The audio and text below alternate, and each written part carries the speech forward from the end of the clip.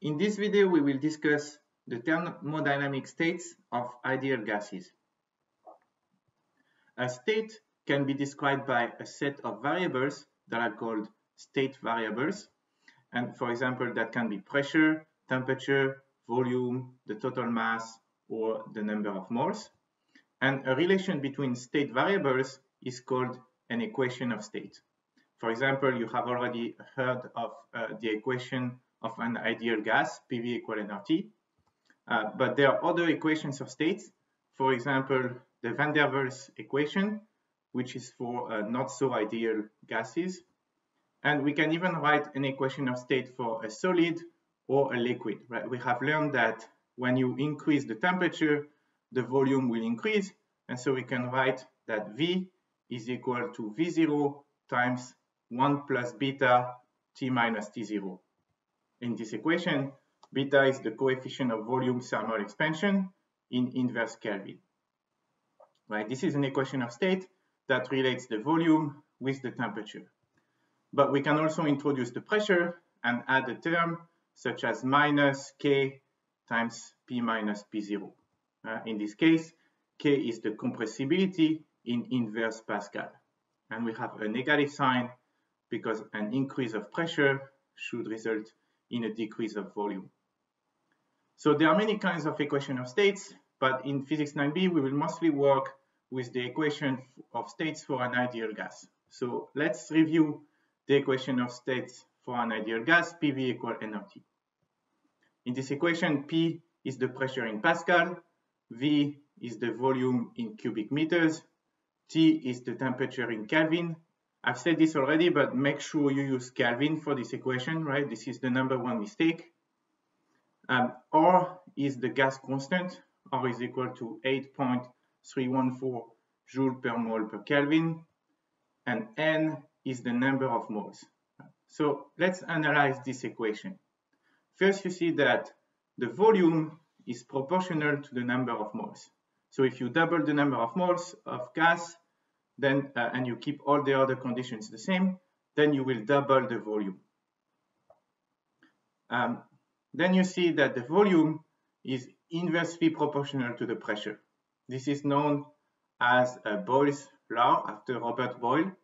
And to illustrate this, I put this green balloon in a jar and I start to pump the pressure to reduce the pressure in the jar.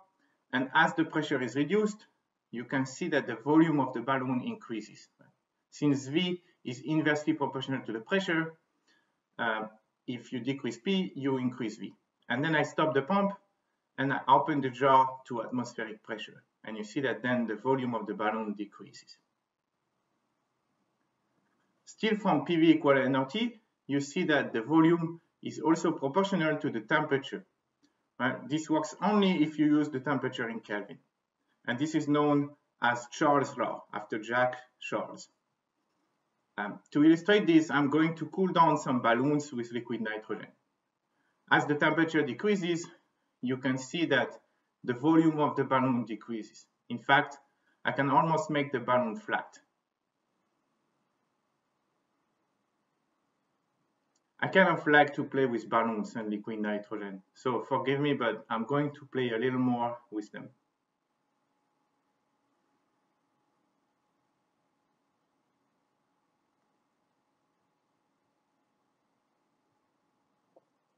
Okay, let me do another demo to illustrate that the volume of gases depends on temperature. In this demo, I will set up the burner and then turn on the gas, then turn on the burner.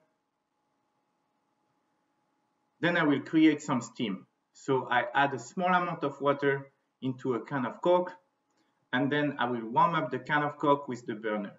As I do this, the water boils and the can of Coke is filled with steam. Then I will dump this into cold water. And you see what happens?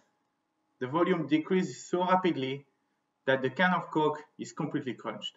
The cold water cools down the steam, and as the temperature decreases, the volume decreases as well. Okay, let's come back to PV equal nRT.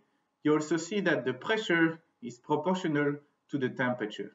Again, this also works only if the temperature is in Kelvin. And this is known as Amontons law after Guillaume Amontons. We have already seen that, in fact.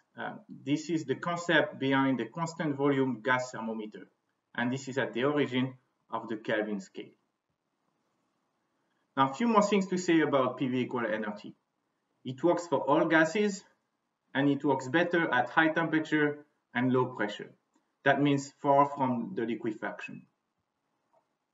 The model to derive PV equal nRT makes two key assumptions. First, the volume of the gas particles is negligible. That means the atoms or the molecules of the gas are considered as point-like. And second, the interactions between particles are negligible. That means that the atoms or the molecules don't see each other and they behave as if they were alone.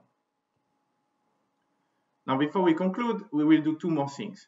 We will do an example of a numerical application and an example of a graphical representation. So let's start with the example of question. What is the volume of 1 mole of an ideal gas at the standard temperature and pressure? Now, the standard temperature and pressure are actually defined precisely. The standard temperature is taken as 0 degrees Celsius, and the standard pressure is 1 atmosphere. That is 1.013 10 to the 5 pascals. Now, don't forget to convert the temperature in Kelvin. So 0 degrees Celsius is 273.15 Kelvin. And then we can use PV equal nRT to write the volume as V equal nRT over P. And if you do the calculation, you find 0.0224 cubic meters. And that is 22.4 liters. So that's about a cube that is 28 centimeters on the side. So in such a cube, there is 1 mole of gas, and this is known as the molar volume of a gas. Now finally, we discuss a type of diagram that we will use often in thermodynamics. Those are called PV diagrams, and they simply represent the pressure as a function of volume. Right, so for an ideal gas, we know the function that gives the pressure as a function of volume. It is P is equal to nRT over V. And so on the PV diagram, we can represent the curves that vary as 1 over V.